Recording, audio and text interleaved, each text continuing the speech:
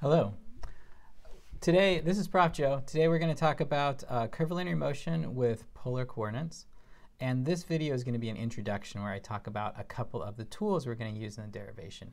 The next video will be the derivation of equations that are going to be very useful in solving a lot of problems. So let's go ahead and get started.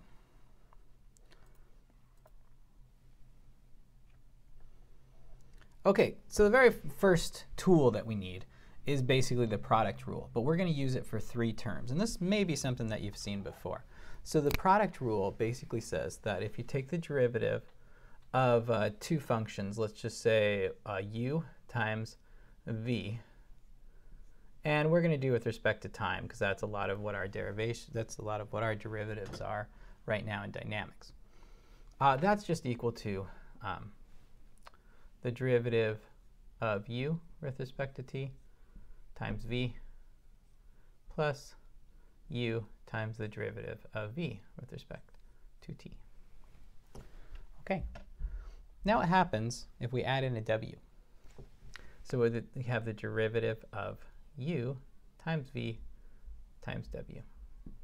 Three things multiplied together with respect to time. Well, how we're going to solve this is simple. First, we're going to treat v and w like a single term.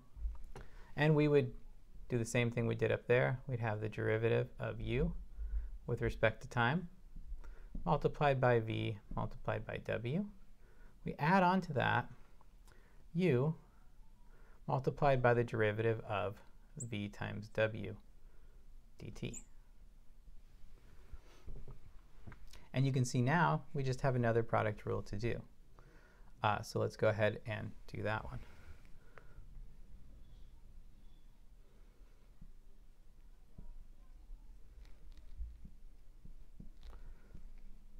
Okay, we have the first term, du dt times v times w, plus, now we're going to have u times the derivative of v with respect to time times w, plus u, this one, times v times the derivative of w with respect to t. Okay.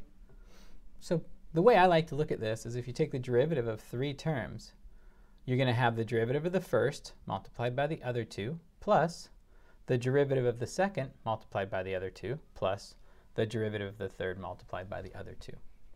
So that is one of the tools we're going to use in our derivation. We have one more that I'm going to introduce in this video.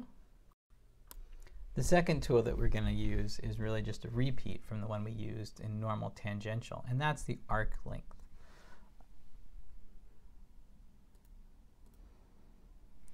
So if I'm using the different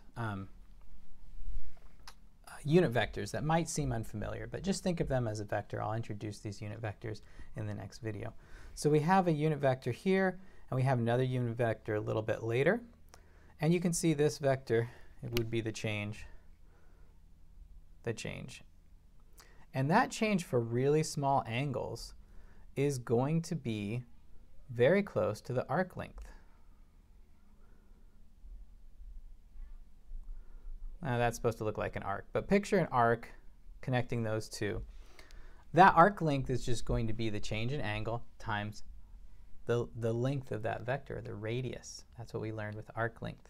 And of course the radius is 1. So that tells us that for small angles, we expect that a small change in theta is equal to, in magnitude, to a small change in our r vector, dur, multiplied by 1, and 1 we don't need to add. And the other piece of information is that a small change of that vector is going to be that magnitude d theta, but which direction is it pointing? And we can see the direction is perpendicular to our ur, and we'll learn in the next video that that would be in the u theta direction. Okay, let's move on to the derivation video.